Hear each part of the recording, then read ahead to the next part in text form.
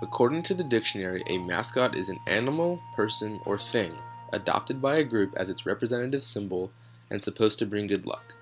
For teams such as the Washington Redskins football team, Atlanta Braves, and Cleveland Indians baseball teams, their chosen mascots represent stereotypical images of Native Americans. While these logos were deemed acceptable at the time they were created, and fans revere them even today, there has been an increasing call to remove these and other racially or politically insensitive mascots from sports teams.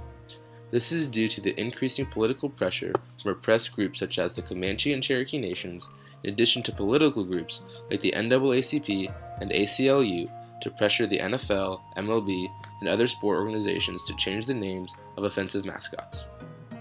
The controversy has even reached the attention of the U.S. government. On June 18, 2014, the Trademark and Trial Appeal Board, a department of the U.S. Patent Office, declared that all 6 of the Washington Redskins trademarks were to be canceled due to the term Redskin being disparaging towards Native Americans. Because of the team's loss of the trademark, anyone would now be able to use the logo and name without having to get permission from the team's ownership.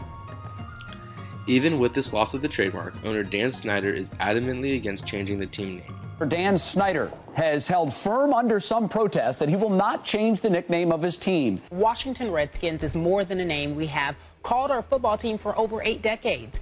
It is a symbol of everything we stand for: strength, courage, pride, and respect. One TV show even went on to parody Dan Snyder's ironic stance on the subject by reversing the roles of those who were offended and the person who refuses to change the team name. Stop using the name Washington Redskins to refer to your company. Stop? But why? You have no right to use our name to get attention. The trademark got pulled, so I'm totally free to use the name, actually. Look, don't you see that when you call your organization the Washington Redskins, it's offensive to us?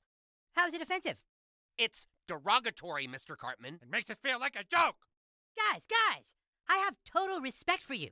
When I named my company Washington Redskins, it was out of deep appreciation for your team and your people. Throughout the South Park episode titled Go Fund Yourself, show creators Matt Stone and Trey Parker use this role reversal to mock Dan Snyder's stance as they seek to influence their viewers to be against the Redskin name.